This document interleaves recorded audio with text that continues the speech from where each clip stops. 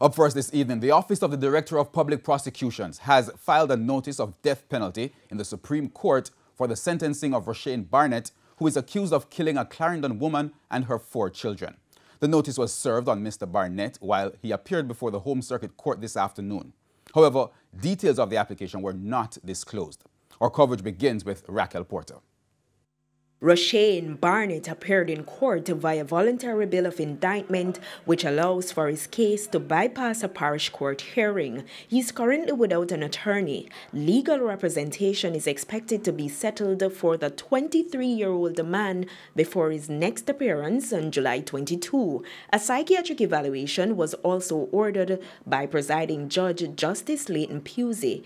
Mr. Barnett is implicated in the killing of 31-year-old Kamisha Wright, 15-year-old Kimanda Smith, 12-year-old Sharalee Smith, 5-year-old Raphael Smith, and 23-month-old Kishawn Henry Jr.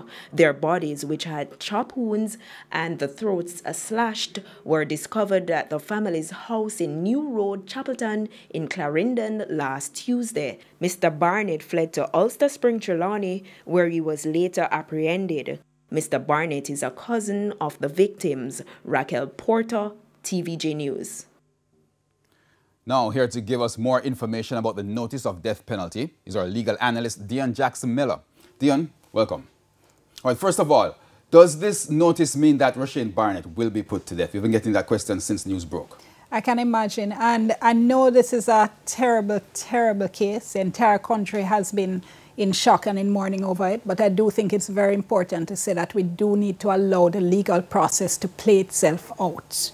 So at this stage, we can't say what is going to happen at the end of the day, whether in fact there will be the death penalty or not. What we can say is that this notice of death penalty by the Office of the DPP is a legal requirement, and that if the notice is not filed, then there is no prospect of successfully seeking the death penalty. We actually had a 2012 case in the Court of Appeal, Jeffrey Perry. That was another tragic case in which 3 children were slaughtered. In that case, they were 4, 13, and 15 years of age. They were his cousins, in fact, and he stabbed them to death.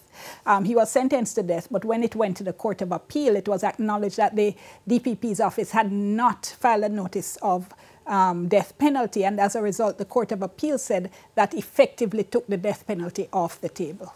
So the appeal is necessary if you plan to do that down the road? The notice is absolutely necessary if you plan to go ahead and ask for the death penalty. So why haven't we seen more calls for the death penalty over the years then, if this is just the basic requirement? We have, there's a whole series of cases and amendments to laws and so on that have taken place.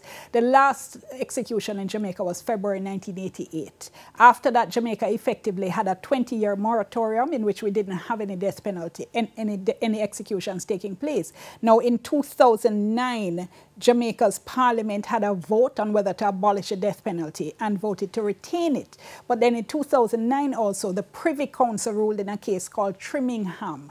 This was a case in which an accused had killed a farmer in St. Vincent and the Grenadines, had been sentenced to death, had appealed the sentence. And what the court said in Trimmingham was that the death penalty was reserved for what they called cases which were the worst of the worst, the rarest of the rare, the most extreme and the most exceptional. And they said that Trimmingham didn't fall into that category. They said it was a bad case of murder for gain, but that it could not be compared with the cases, the worst cases of sadistic killings. So they said you had to have a situation where the person can't be reformed, he's incapable of reform, where the aim of sentencing can only be achieved by the sentence of death. And in that situation, they said it didn't fall into that category. It's an extremely high bar. And I have been in the Court of Appeal where appeals against death sentences were being argued based on Trimmingham. And I remember one of the judges said, so you're saying practically it's almost impossible then to execute someone? And counsel said, well, based on Trimmingham, it is very, very difficult. Okay. But I know it's all before the courts right now, but how do you see it playing out in this case? And again, going back to what I said earlier, exactly that point, Herman, we have to allow it to play out. You know, when the accuser appears on the next occasion on the 22nd of July, he's at that point going to be assigned counsel. So at this point, he doesn't even have a lawyer yet. Counsel will talk to him about the death penalty notice and give advice as to what he should do in those circumstances. The court has also ordered a psychiatric evaluation, and as well, the defense, his lawyers, will get disclosure. So all of that has to happen, and all of that will be taken into consideration depending on what he decides to do, whether he decides to plead guilty or not guilty, we don't know, and then what happens at sentencing. So there's a lot still to come, and we have to allow the process to work itself out. Okay, good. Thank you very much. Our legal analyst, Dion Jackson, breaking it all down for us there.